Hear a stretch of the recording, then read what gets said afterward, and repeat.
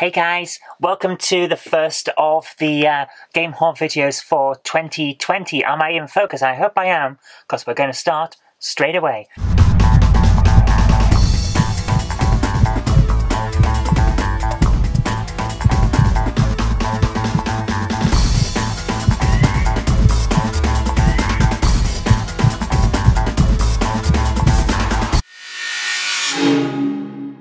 Last episode, for the game pickups anyway, I said I'd picked up a few of those PS3 games and traded a load in. Well, they wouldn't take one of them, so I still got Sonic the Hedgehog, and the reason for it is apparently there's a scratch on it. I couldn't see it when I was checking, but it's always worth to have a proper thorough look, because I can actually see it now that CEX pointed it out.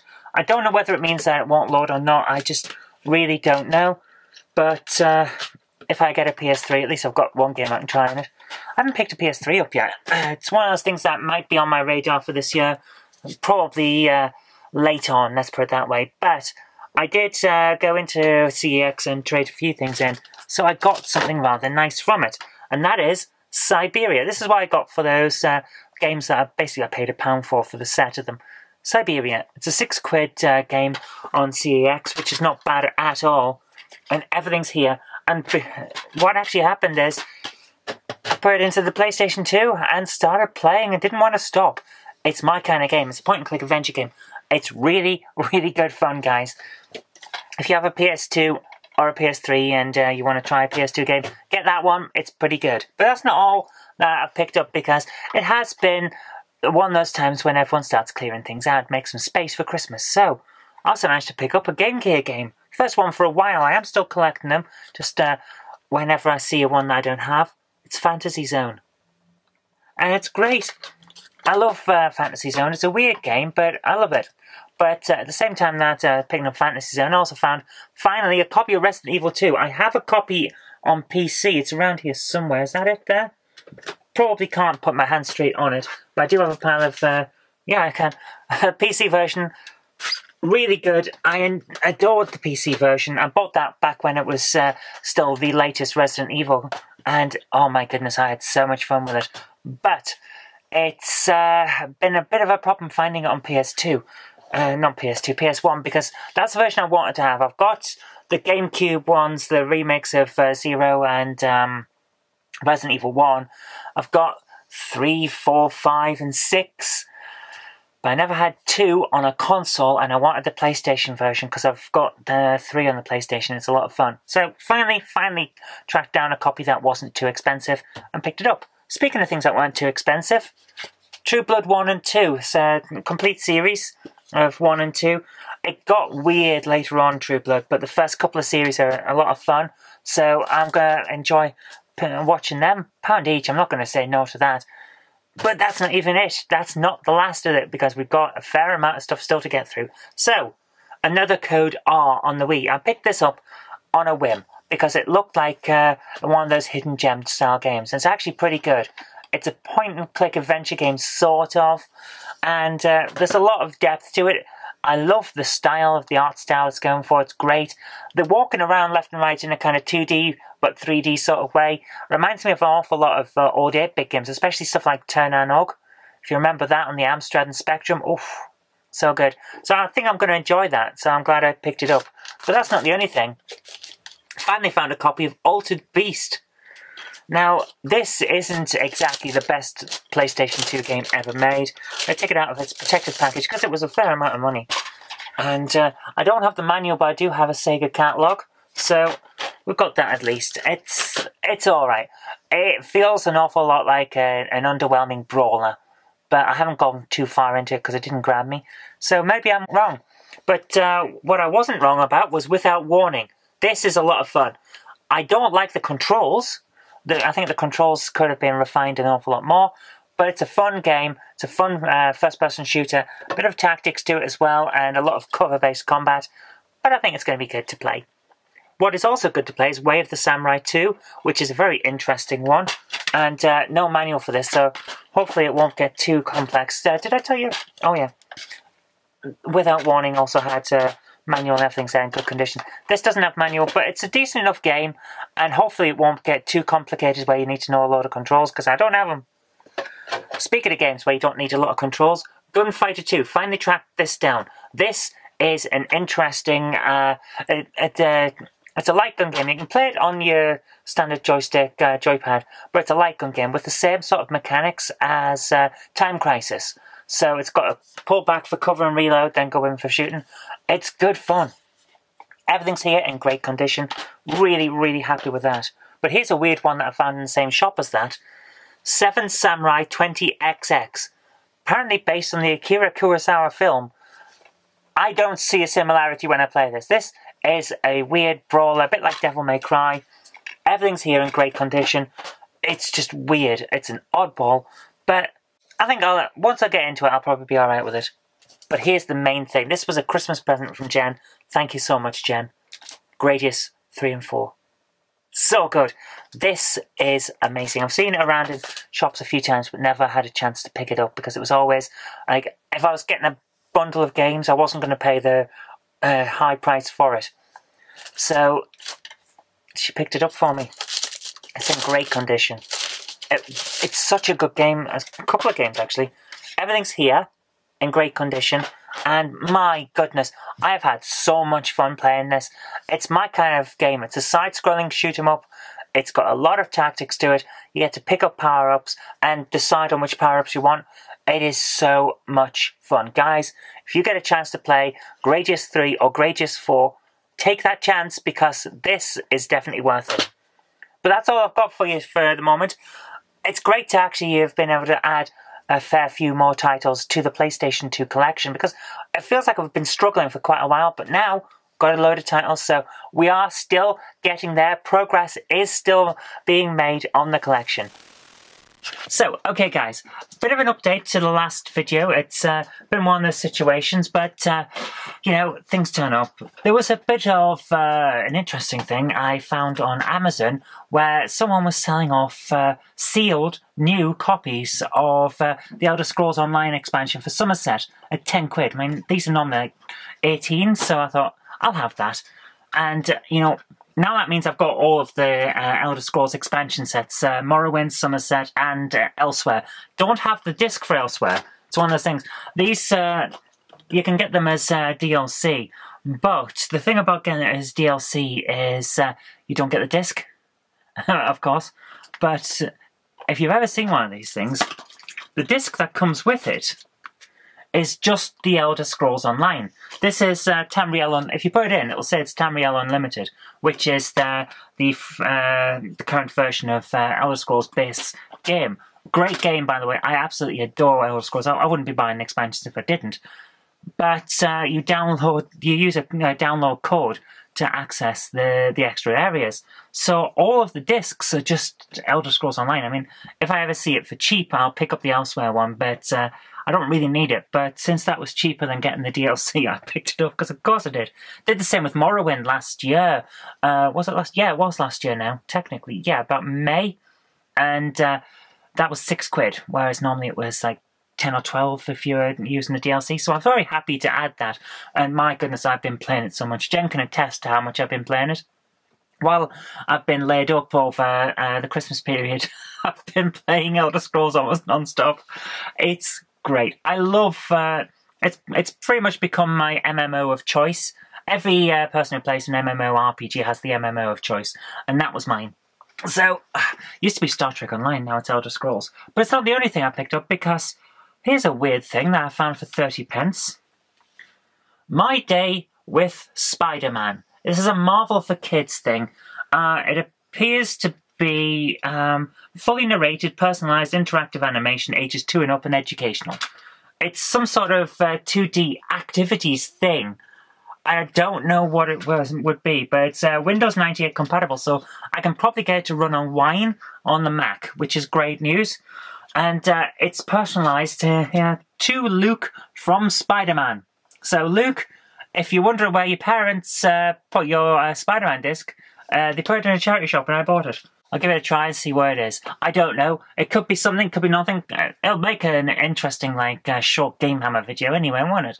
something a bit of a curiosity. Anyway, hello guys, back again. I didn't expect to add anything to this, but Jen and I have been around the charity shops of the last couple of days, and we may have found some stuff. So, first of all, another lightsaber. I'm a sucker for lightsabers. I didn't expect to collect the entire set, but it feels like at this point I might as well, because if I find different ones in the charity shops for 50 pence, which is what this was, then sure.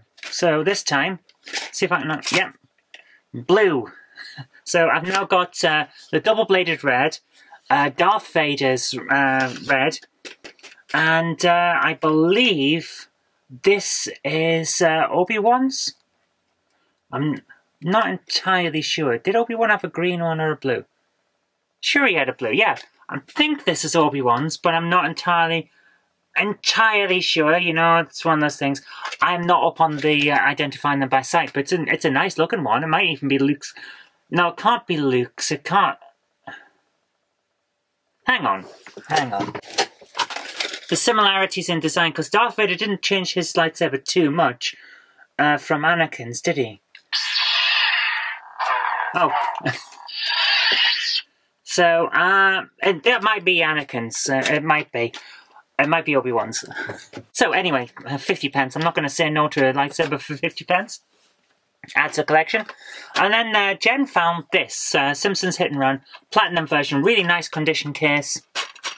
Really nice condition manual. And I think the game is in decent enough condition.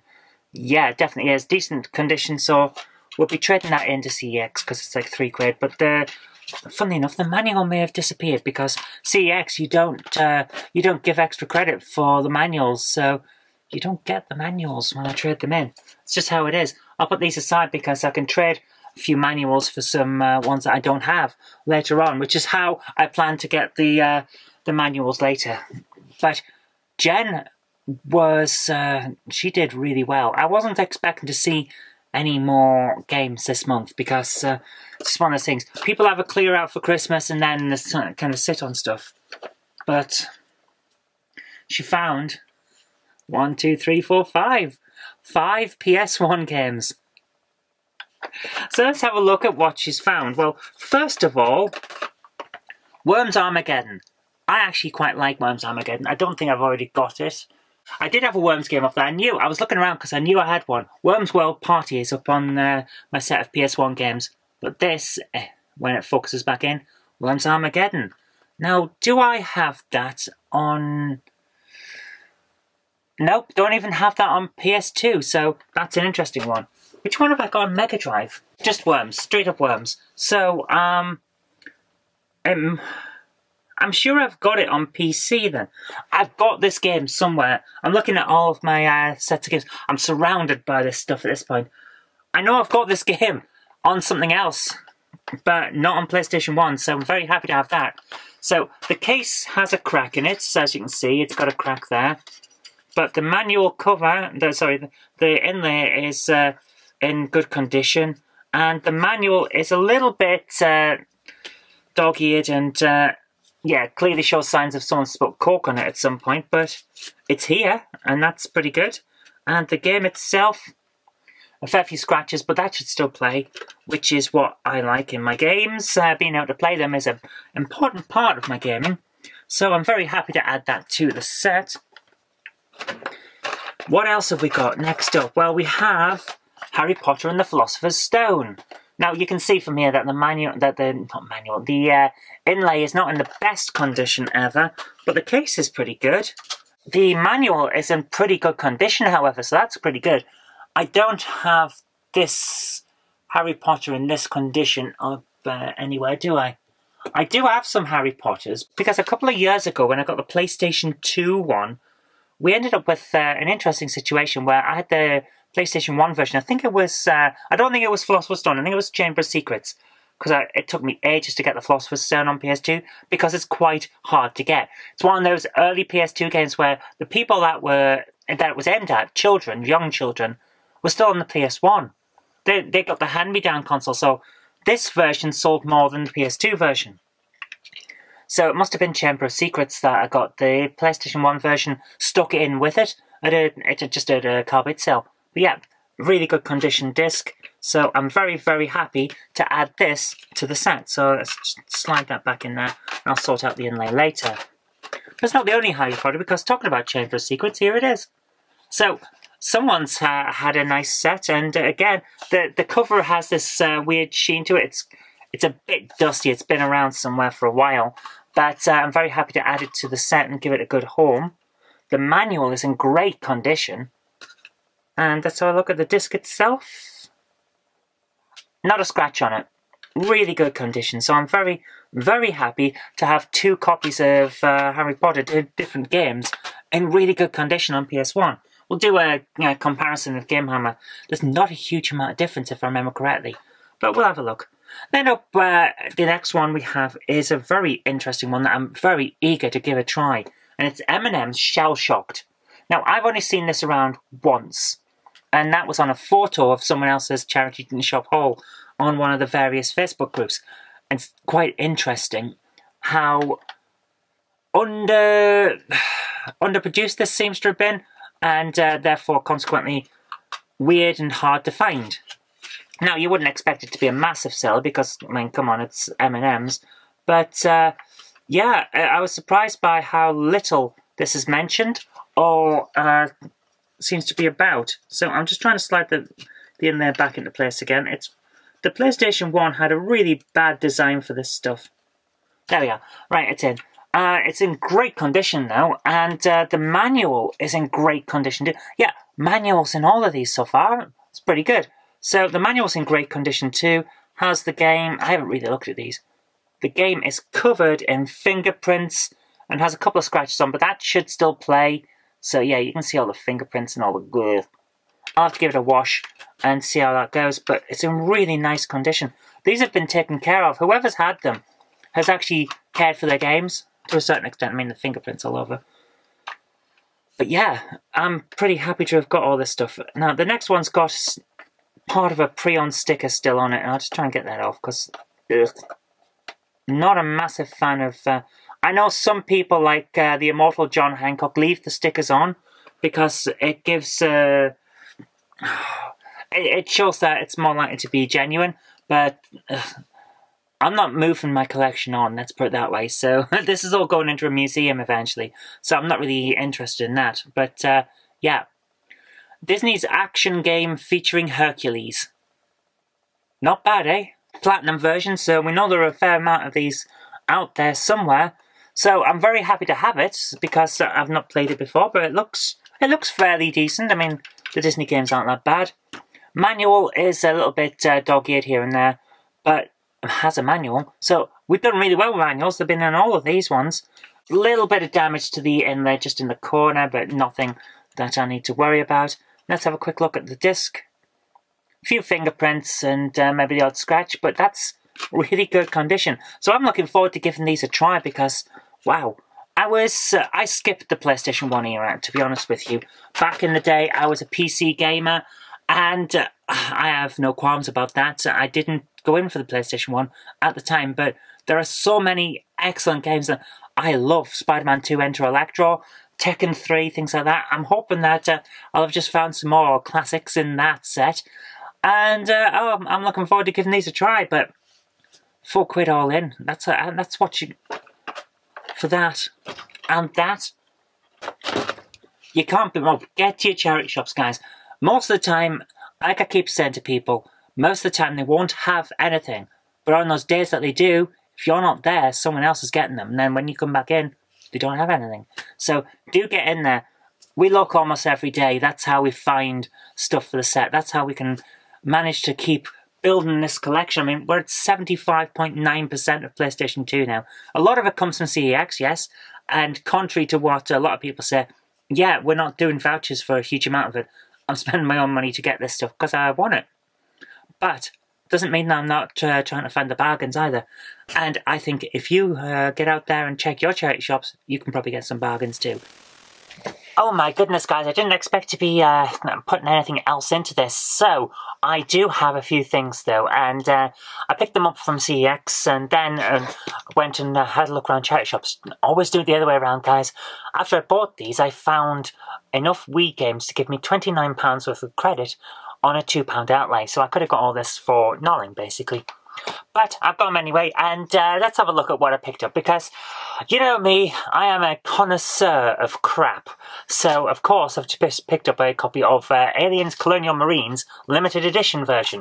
Now, great condition case, it's like it's hardly ever been used. I wonder why, my goodness. So, had a look at it, and it's in rather nice condition. So, there we go. Stick that back in there. It's got limited edition DLC. I'm assuming the code is on the back. Has that even been used? Well, it's got a redemption code. I'll try it out and see what happens. Perfect condition manual. I have a feeling that this hasn't really been used much. So maybe the code will work, maybe it won't. I got it for £1 anyway, so I'm not going to complain too much.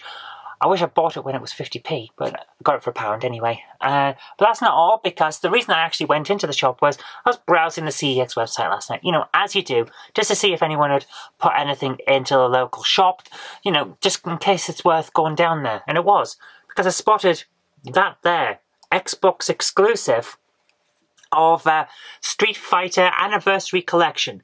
Now, this is an Xbox exclusive in Europe and Japan, but not in America, because it came out on PS2 in America. But here, I've got a raggedy copy. Unfortunately, it has got a bit of damage on the case. Nothing too bad, but everything else is here, and it's in pretty good condition. So I'm looking forward to giving this a try. I didn't realise it was an exclusive. It wasn't on my list of exclusives to look out for. It will be in a moment when I update it, but it wasn't.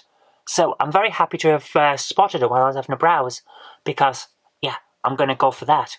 But that's not all, because while I was there, I quickly glanced over at the anime shelves as I was passing, and found Disgaea. I didn't even know this was an animated series, based on the computer games which are up there, and which, by the way, are amazing. Get Disgaea Hour of Darkness on PS2. If you're a fan of any kind of tactical game, get Disgaea Hour of Darkness. Get the sequel if you can, because it's pretty good too, but the first one, oh my goodness. I've spent hundreds of hours on that, because you can level up your characters, and you can level up your weapons, and monsters can join your team, and you can level up the monsters as well. So, I did. It's just one of those things. I leveled up a sword for my main character. I leveled up some of the characters I created. I made a warrior mage called Hermione, and she almost became as powerful as the main character because I leveled her up so much. It's well worth playing. It's not one of those games where the main character just is elite just because he's the main character. He should be, because he's like the demon prince, but you can get other characters up to his kind of level, so you can have a team of ultimate badasses and just stomp right through the entire game. Well worth it. So I loved that. So I picked this up to see what it's like. I've just been watching the first couple of episodes. Oh my goodness, it's taking the piss something royally. This is the kind of anime that I adore. It knows that it's silly. It knows that the plot of the game it's based on is ridiculous. So it's having so much fun, just royally taking the piss out of the genre. And it's hilarious. So, well worth £6. Anyway, that would have been all. But then, someone sent me something. And now, I don't normally go in for this. I don't normally accept offers to send things. I know I'm trying to put together exhibits for a museum, but you gotta remember, guys, I come from a background where I wasn't like destitute, but we weren't rich. Let's put it that way. We were quite poor, and as a result, I could never reciprocate if anyone wanted to give me a gift because I didn't have the money. And even though I'm rather well off now, I mean, I can afford to spend a lot of cash on computer games. So, as you would expect, not in the same position now. I still have that in me of. I can't possibly reciprocate. So I'm very, very unwilling to accept gifts. And I have, well, occasionally, sometimes I have. But today, someone sent me something and I wasn't expecting it at all. He'd offered it last year and it was very kind of him. And then nothing had happened. So I thought, well, maybe he's decided to keep it. Fair enough. It's his stuff. He can do what he wants. Then it arrived. So, let's have a look at what I've been sent. What do you think it is, guys? Nice leather case.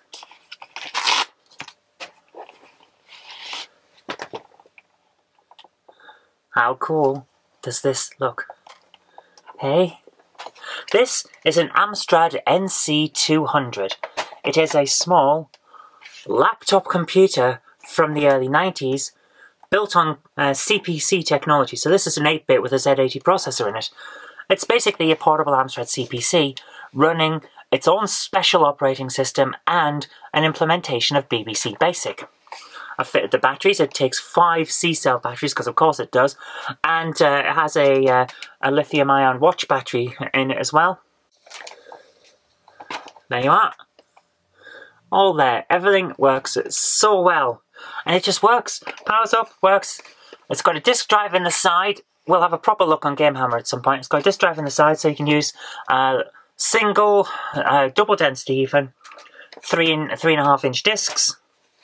And wonderful. I could use this to write my scripts on for all the shows like Game Hammer and all the web TV shows that we're planning. Use it for all sorts, but its main reason it's here is it's going to be an exhibit in the museum when the museum happens. So we've got now the Amstrad CPC, which is behind me, the NC100 and the NC200. We have an Amstrad exhibit. So I am very, very happy to add this to the set. Now the person who sent me this wants to remain anonymous, which is fair enough, but you know who you are. Thank you so much. I really can't express how grateful I am for this. It's wonderful. So thank you so much. But guys, that wasn't all, because CEX has provided. We had a fair bit of money left from the exchange when I had a few things. So I've been out and picked up, was it Rayman 2, The Great Escape? This is actually a pretty good game. I like the Rayman games. I like the old platformers. This is very 3D, so it's not quite what I was expecting. I thought it was going to be a 2D game. I think the first one's 2D. That's the kind of platformer I always love. But this has actually turned out to be a lot of fun. I plugged it in to test it out and played for about half an hour before I thought, actually, I've got to get on with some work. So, highly recommend that one. A lot of fun. It's not the only game, because we also managed to find Largo Winch. Now, this is almost in as new condition. It's really good condition, and it's not a brilliant game. It feels like a very slow-paced Grand Theft Auto if you were playing a CEO instead of playing a thug. So, it's odd, but I'm going to give it a try and see how it goes. It didn't grab me at first, though, I have to admit that. But one that kind of did is Off-Road Extreme, which I thought we already had, and I had to double-check on the list, which is why you should have a list of your games if you're going for something like a big set like this. This is in really good condition, hardly ever used. It doesn't open much, and everything's here. It's great condition, and I'm very happy to add it to the set. It's a lot of fun, a little bit not quite as good as some races, but a lot of fun and pretty good either way. So it's like 3.5 out of 5, yeah. But the one that really, really made us go out and think, actually, we're going to spend this credit that we've managed to amass on games rather than something like a Master System converter for the Mega Drive, was this. Despicable Me. I had to get this. It's hard to find. I've got it in a plastic bag. Everything's here. It's in like new condition. I had to get it because it's a great, great platform game.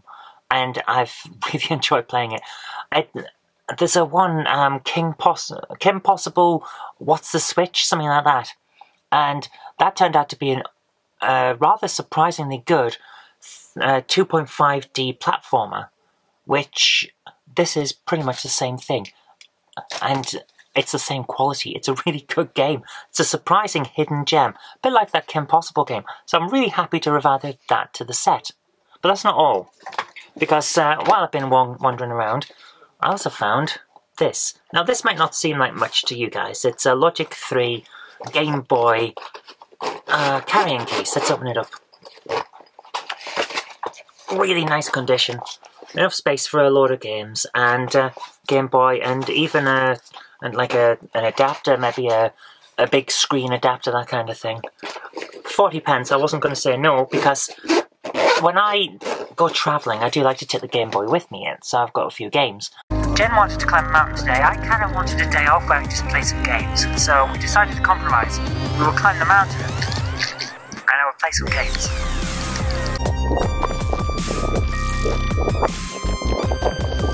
And I've basically just been wrapping it in a t-shirt and hoping for the best in my suitcase. So that is going to come in very handy.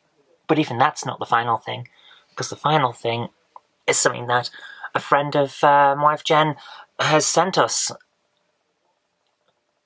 A320 Airbus American Edition. And yeah, this is like the sequel to the European one, and it's in amazing condition. This is an Amiga game, which is the first Amiga game that I've got, actually. So I'm going to just open it up. So heavy. Here's the disc. And then we have all kinds, like the fold-out poster. This is just... oh, how good is this? The reference manual, which is in amazing condition. It's all the all the little codes and stuff that you need. If you know how to fly, or you've ever flown a flight simulator, you know there's lots of codes. Pilot manual. Gets you all the information. And then this is the reason why it's heavy. ILS approach charts. Because this goes all in. This is a proper flight simulator, guys. The approach charts for all of the airports and things. Oh my goodness. Columbus, Ohio, they are how to approach Columbus, Ohio. That's for the northeast coast. More for the west coast. So, Las Vegas, Nevada. There you are, approach chart for Las Vegas. Just keeps going, guys. High altitude en route charts. Look at that. That is amazing. Oh my goodness. So, and that is, I'm not sure which ones for that are, but yeah. High altitude en route charts again, effective 1st of April 1993, so that dates when this is from. This is stuff, it's all the kind of things that you've always wanted from a flight simulator, the full package, and even the registration card. This, I couldn't believe this when this turned up in the post, because I hadn't been told it was coming. But my goodness, it's so good. But it's in such great condition as well. I love flight simulators. I'm a big fan of flight simulators. So when this arrived, it's like, oh my goodness, I love this stuff.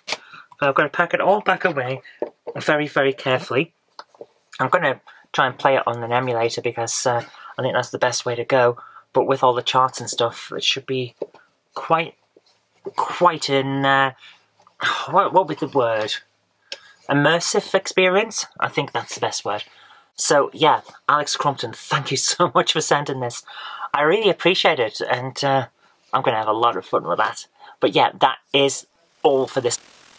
Oh my goodness, guys, I didn't expect to be adding anything else to this video, but here we are. So, it's terrible weather outside, but thankfully I'm in here, got my games, I'll be happy. But I'm going to add to that set of games because I found a copy of Wetrix down in CEX in town, and I had to have this because I love Tetris and all of its spin-offs. Wetrix, I have Aqua Wetrix 2 on PlayStation 2, and now I've got the original, and you know what? This is a great game. I love puzzle games of all kinds. They're just great fun. It's my kind of game. You can come back to it time and time again. It's always different, which is why I love them. So, I'm very happy to add that to the set. But it's not the only thing I've found down in town, because also Pac-Man Adventures in Time. Now, I have no idea what this is, but it was there for £1, and it's a Pac-Man game, and it's a bit of a weird 3D one, which I've never heard of before, so I had to pick it up, because what is it? It's a DOS game. I think it's a DOS game. No, 2000, so it's a Windows game. I don't know whether I can run it. I might be able to get it running in Wine on my Mac, so I'll give it a try, and I'm looking forward to giving it a try, because, and again, it's a kind of game that you can come back to time and time again, because it's a Pac-Man game. So, I'm looking forward to giving it a try. Don't know if I can get any footage. If I do, you'll be seeing it as I talk to you now, but it's one of those things. If I can get things running, that's great. If I can't, then I have to wait until I find a cheap, decent PC that I can add to the set, and then we can get other things going in here as well. But it's still not the only thing, because Jen found a novelization of RoboCop 2. Now, I didn't even know this existed. I didn't know there was a novelization that could put kind of make Frank Miller's insanity coherent. That film was not brilliant. It wasn't as bad as RoboCop 3, but it wasn't as good as RoboCop 1. And this is in great condition. It has been read. I can see the marks down the spine of it, but it's in great condition other than that. So yeah, very nice to add that one to my collection. I do love novelizations. It's always nice to be able to look at the book and look at the film and see what the differences are. So I'm looking forward to giving that a try later on. But even that's not the final thing, because I found this in my local charity shop, The Longest Journey. Now this is an old point-and-click adventure game from where I can tell. It might not be point-and-click, it might be a kind of 3D graphic adventure. I can't remember exactly. I haven't tried it out yet. It is a PC game, so again, I'll have issues getting it running on multiple discs. It's massive. And the discs aren't really all that happy it's staying in the case, but there's 4 of them. It's a 4-disc game, and it's got all the documentation to go with it. But here's the weird thing. Found it in a charity shop in my hometown, the town I'm in at the moment, but it's the French version. So I'm in England, and this is French. Now I can speak French, so it'll be alright, but it is a bit weird to find a French game in an English charity shop. So I'm looking forward to giving it a try. Again, I'll see if I can get it running. I may end up getting the version on GOG if they've got a Mac version and seeing if I can run it that way. But I'm very happy to add it to the set because it's such good condition. There's no way I was leaving a game in this good state on a shelf in a charity shop to get knocked around and poked and prodded. But that is all for the moment. I was hoping that we would have another announcement for a nice big ticket item, but it's going to have to wait now because that really is all I've got. It hasn't arrived yet. I was expecting it, but it hasn't arrived. So, got to get these things out. It'll have to go into the next one. So, thank you very much for watching. I hope you have enjoyed this. And if you did, remember to click that like button. Even if you didn't, leave a comment and let me know. It's always nice to hear from people and what they'd like to see. But you'll have to wait till next time to see the big thing that I've got coming, and I can't wait. Really can't wait. But until next time, thank you so much for watching. I hope you have liked this, and I'll see you tomorrow.